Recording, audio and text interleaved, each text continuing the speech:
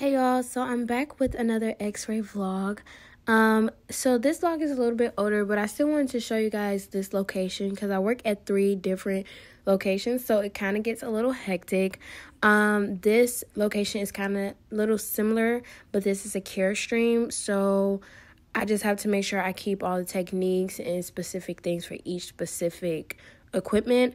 Of course, this is just my IR. Make sure that that's nice and clean because sometimes when people do tabletop exams, they forget to wipe it down. So I make sure I do that before every patient. I was just getting a patient. I believe I was doing a shoulder. And this room is so weird when you do a shoulder. So I just have to make sure I set everything up right. And then, of course, after I get done with my patients, just shut everything off and leave for the day.